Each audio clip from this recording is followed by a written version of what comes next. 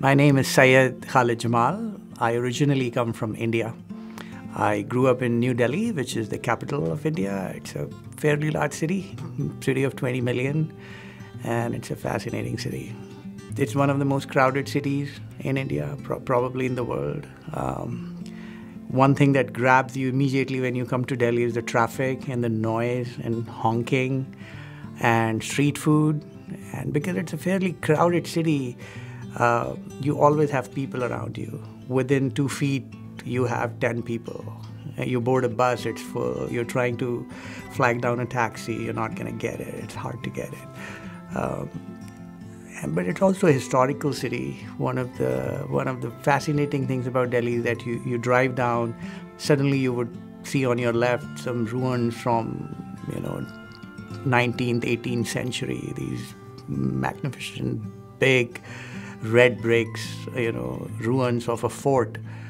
And then as you drive down a little bit more, you might see on your left or right this glass building. Or you could just end up at India Habitat Center, India Cultural Center, which are the really cultural hubs. You will see that there is not enough space, but as you navigate the city, you might, reach Lodi Garden, which is one of the biggest public parks. And this amazing green space, a lot of people walking around. In its vicinity are the headquarters of World Bank and United Nations and so on. So the diversity of Delhi is just amazing. So if you're somebody who has never been to Delhi and you go there, you're not going to forget. You'll remember. I moved to Tacoma in 2015, actually. So I moved here for good from India. But I first came to the United States in 2008 to do my grad studies. I came on a Ford Fellowship program, and I came here to study international affairs for my master's in Ohio. One of the things that attracted me to US as a student was this meeting with somebody who walked into a bookstore. I used to work in a bookstore as a student in Delhi, and this American lady with her 2 daughters just walked into the store. And she had this very candid conversation about books and characters in India and culture. She was an American professor who was in India teaching on a Fulbright scholarship, as a Fulbright faculty. And she and I had this wonderful conversation, just generally about life, about characters, about books. And I saw her interacting with her 2 daughters. I think that was the first time I had seen an American family very close, how they interact with each other. They were constantly nudging each other about something, and the girls were just looking around, at different books. And she was talking to me about the books. And it just so happened that she was also a visiting faculty to the same college that I was studying in. So we had something to talk about. 4 years after that, I applied for this fellowship called Ford Fellowship, and that gave the opportunity to all the selected fellows to go anywhere in the world. Wherever they want to go, they could have gone anywhere. And I had to take a decision, where do I want to go to study? And I often think back on that decision. If I had not met Murray, that American professor, who is now like my mother here in the US, she lives on the East Coast now. If I hadn't met her, and if she hadn't made that kind of impression on me, I would have probably gone to Europe, because it was much closer to home, halfway. And there are some great institutions in Europe, especially in the UK or the Netherlands. There were some really good institutions. But suddenly it became so important for me to just go and see the country of that woman who walked into my bookstore. I wanted to go and see where those 2 girls grew up. And that really was an important reason why I looked at US higher education. And I eventually came to US. I went to Ohio and did my master's.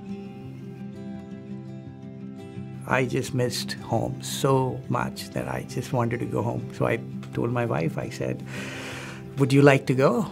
You want to go?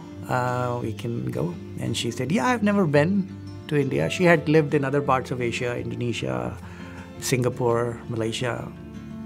But she had never been to India. And she and I loved Bollywood a lot. That was our common love. So when I offered her, I said, would you like to go?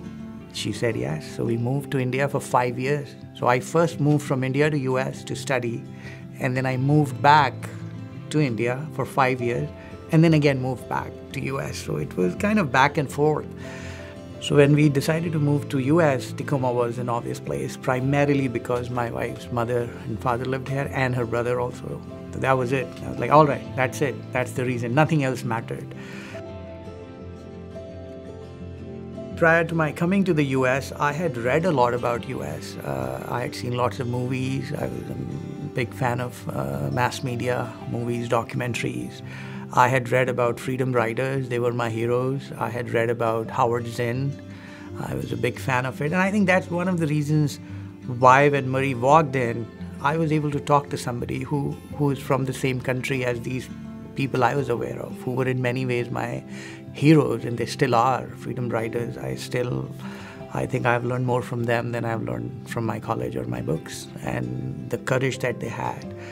Or RBG, that one woman who could do so much. She always amazed me. That one woman, one life could touch so much. And they all happened to be Americans, and they all contributed to American society.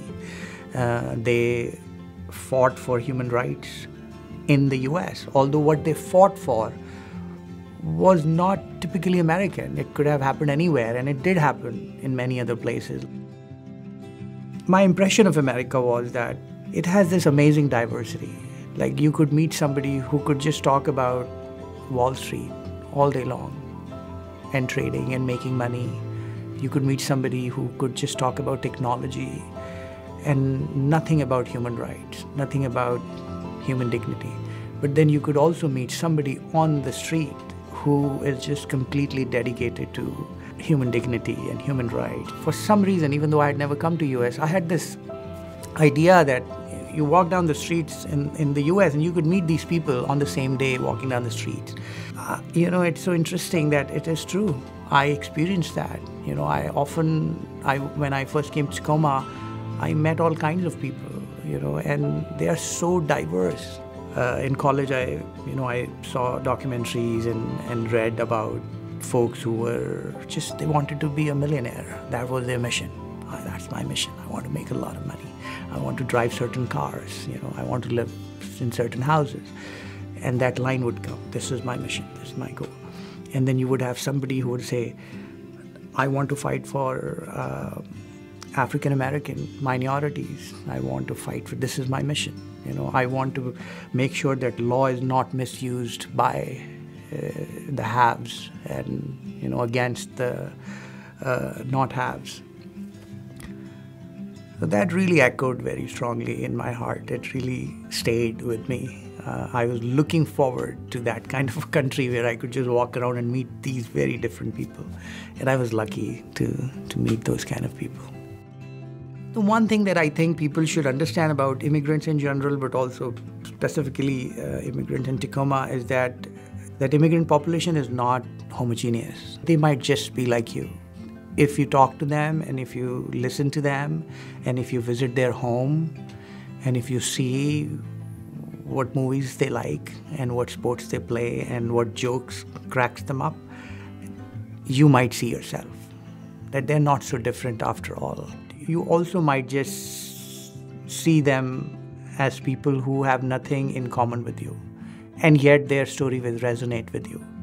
I mean, that's why I think American society is so robust, because people from different places have come here and they have made America their home, and the people here have learned from each other. It's just, the exposure to average American, to immigrants, and the exposure of average immigrants of average American is so high. They just interact with each other all the time.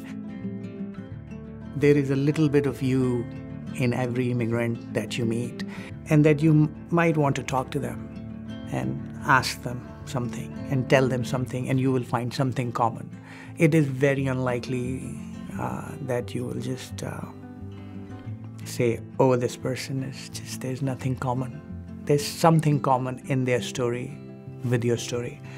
Their methods might be different, their accent may be different, they may have lived in different countries, but their aspirations, their fights, what inspires them, their heroes, what they want to make of their life, the things they find meaning in, there would be a lot of commonalities. So immigrants are not that different in many ways. They are sort of reflection of whatever society they are in.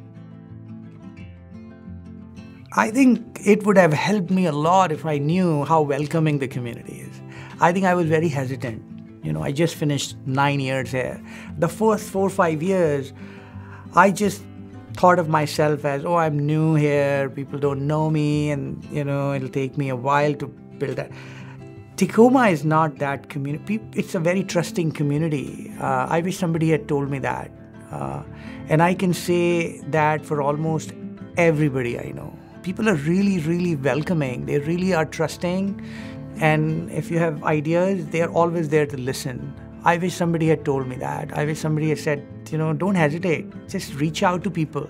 If you want to meet somebody, just write an email, cold email, and say, I want to meet. Can we meet for coffee? I have this thing to discuss.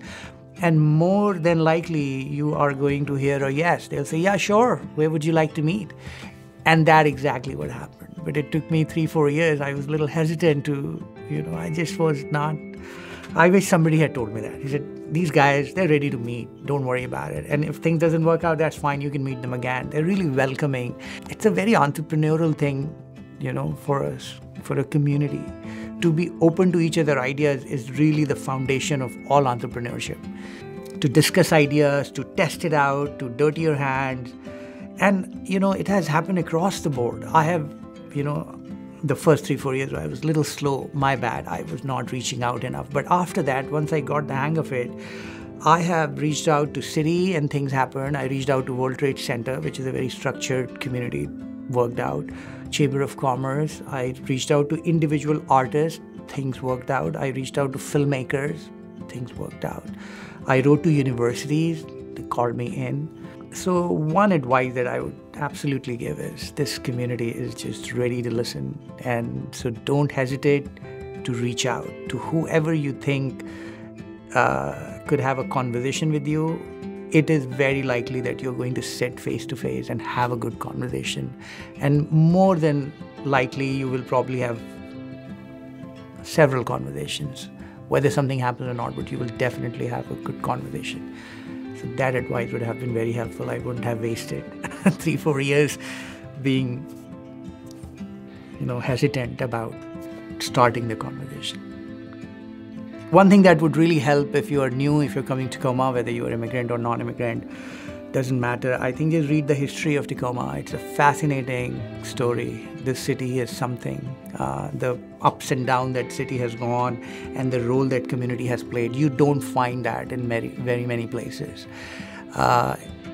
Most cities, when they go down to that level, they never rise back unless there is, some influx that outside of the community, like government coming in and putting too much money, or some company comes in and they invest a lot of money. But Tacoma is one of those cities where normal people did normal, simple things to raise their city back to the levels which they want to see it. So they build the city from the ground up. And the story of Tacoma is very important because it will inspire new people to come, and they would also see their role, how much they can do and how much other people like them have done. And it would make them very comfortable. They will know there's a role to play, and people like them have played that role before. But other than that, if you're planning to come to Tacoma, just come to Tacoma and let yourself be absorbed by the artistic and entrepreneurial and the natural beauty. There's a lot here.